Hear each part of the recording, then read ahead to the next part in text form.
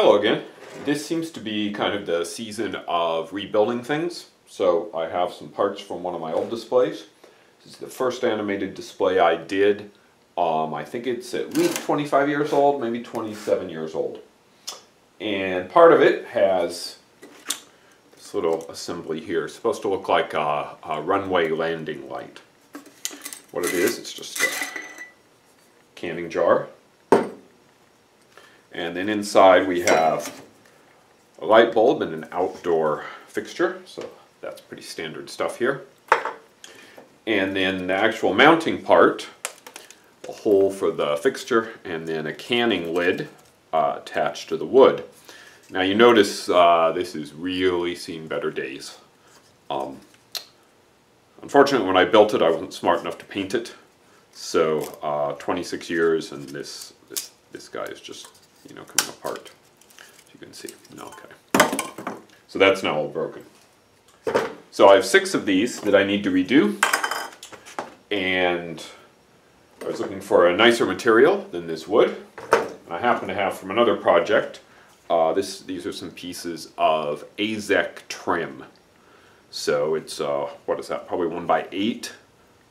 This is full PVC, so it's 100% plastic, which means it's never going to rot. And what I have 2 holes at the outside. Let me get my visual aid tools on the outside. If you want, you can use a spike to hold it to the ground. And then there's a nice hole in the middle for this to fit in, for the socket to fit in, and then a couple holes here which will do the wiring. And I thought I'd show you how to do this simply because I haven't seen other people do it this way, and it gives you a nice waterproof, weatherproof way of building this sort of thing. So, first step, we're going to take this and we're going to attach the ring that's going to hold the canning jar tube. And these are just standard, okay, just the canning jar rings. So if you've ever seen anybody do canning, that's just what the ring looks like. And I'm hoping these don't rust. So that, I'll do it on the back side. And basically we're just going to try to center it like that, so it's centered around. I'm going to start, I have my impact driver here. I'm going to start by drilling 4 little holes, just a little bit inside.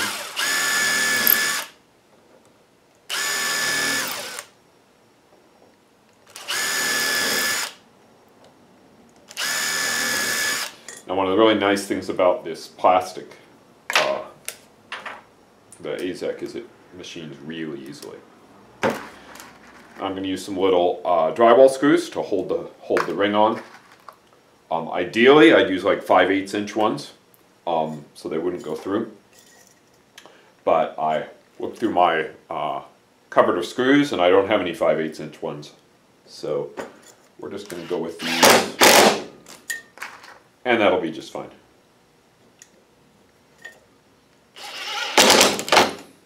So I'm going to put all 4 of them in slightly tight. Not really holding the ring yet.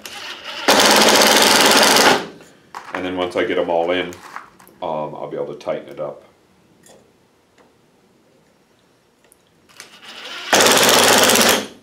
I'm really, okay.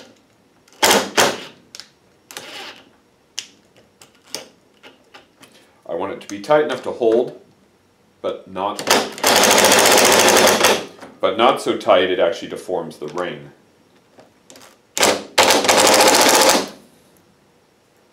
Okay, and it's mostly tight, not perfectly tight. Now the problem is, okay, I've now joined these together slightly. And if I go close, you can see there's some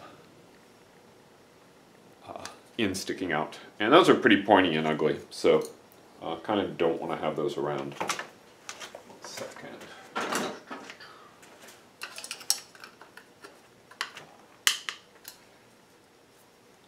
To tighten up one of those by hand. So I'm going to grab my Dremel and just cut off the edges, and it'll make some nice fireworks.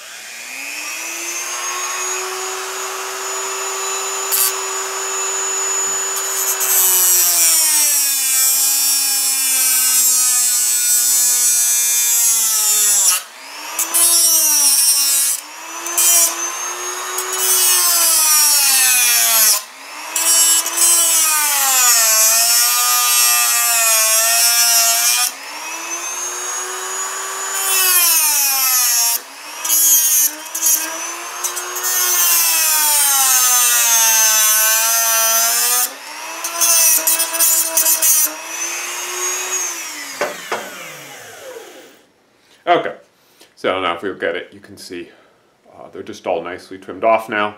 Now that's not going to stick on anybody. Oh, maybe that one will.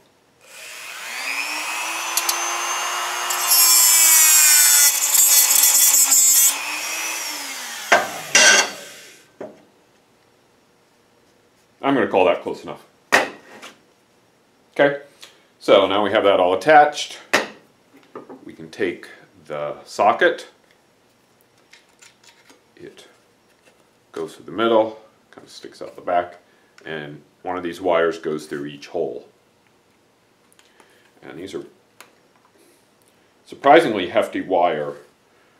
I guess maybe they think that you might put like a, I don't know, a 500-watt incandescent light in this. Which would be, you know, a lot of current. But these are pretty big. They feel like 12 gauge to me, something like that. I guess if I wanted to, I could read. And I'll have to fight with them a little. So now that's in there. Now I need to do the wiring. So there are actually 2 of these on each circuit. I already wired the first one to make sure I knew how I wanted to do it. And that one's kind of the easy one. So this is just was just an extension cord, and with the parts cut off. So we'll just feed that through.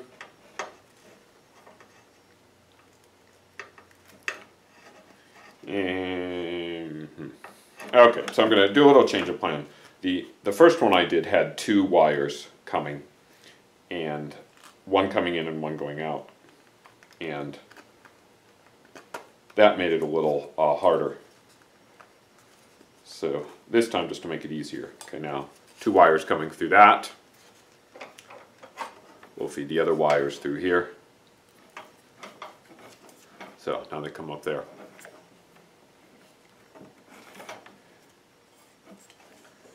And now I just need to get a little better, put these to the side. I'm just going to wire nut these together.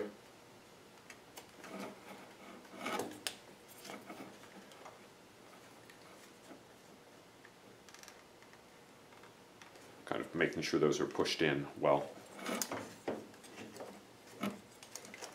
So you've probably done wire nuts before, but the big key is there are really 2 parts. First, you need a mechanical connection. So I'm going to twist those wires together. It's a little hard to get what I want because the copper here is very different than the big tinned wire from the socket, but that's what we got.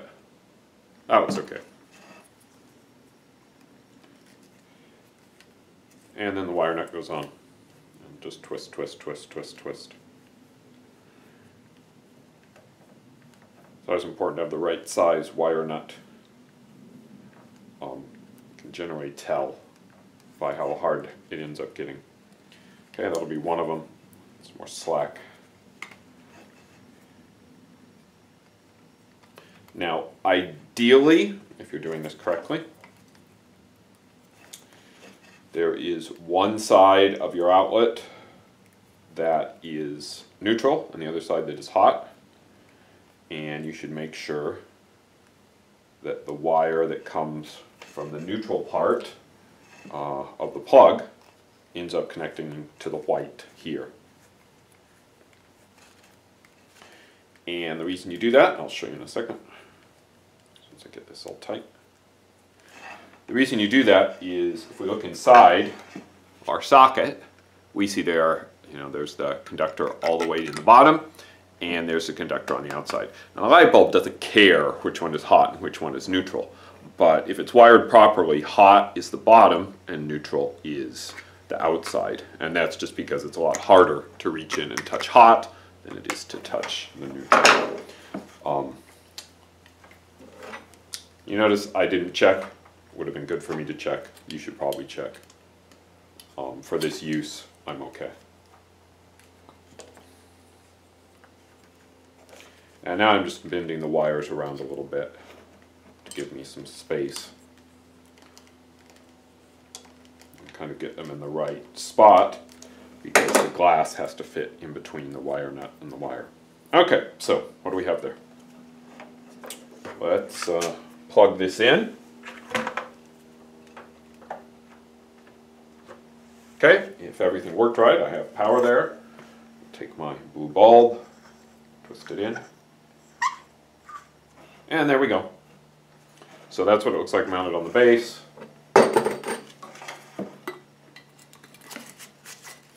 And then you can just tighten the lamp, and that's what we have. So it's a nice ground light. You can do whatever color you want. You can do frosting or different colors on the inside of the glass jar to give it kind of a different effect. And that's what we've gotten. So that's one set of these is done. I have 2 more sets to do, and then I'll have this part hopefully, ready for the next 26 years. So thanks for watching.